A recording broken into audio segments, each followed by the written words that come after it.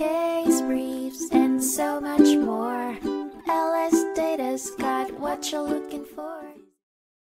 The Supreme Court of Texas had a landmark hearing in Re Lee in 2013 that revolved around the notion that a court is bound to accept a properly executed mediated settlement agreement, MSA, even if it appears not to work in the best interest of the child involved.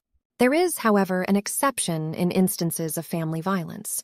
The case involved Stephanie Lee and Benjamin Reedus, who are parents and joint managing conservators of their child.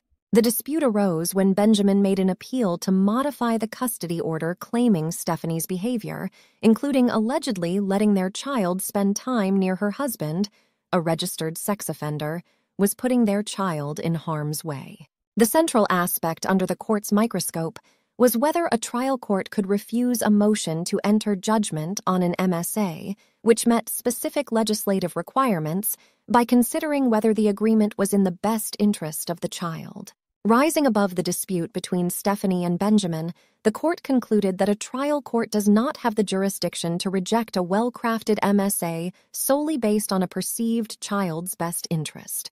Emphasizing the need to comply with Section 153.0071 of the Texas Family Code, the court asserted that an MSA, once accepted, is binding, and trial courts should defer to parties' decisions regarding their children's welfare unless there's an occurrence of family violence. In conclusion, the Supreme Court of Texas determined that the trial court had committed an error by denying the motion to enter judgment on the MSA. The orders were directed to be withdrawn, and the case was set for further trial.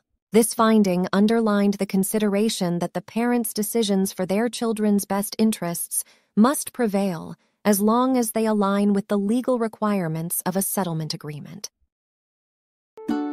Case briefs, and so much more. LSData's got what you're looking for. Visit lsd.law, elevate your mind. Leave the stress of class